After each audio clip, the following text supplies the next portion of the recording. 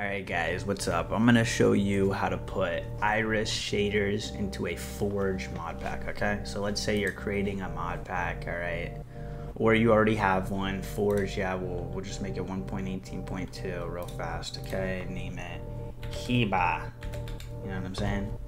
Just so we can get it going. Forge, yep, okay, there we go. So you have your mod pack, alright?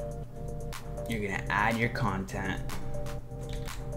You're typing in iris. You see iris shaders, all right? You're gonna install that. And then you're also gonna need Oculus, okay? So Oculus right here, there you go.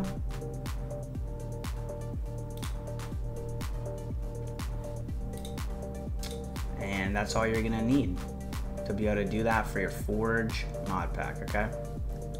You're gonna need just these two, and then it's gonna auto add this one, rubidium, okay?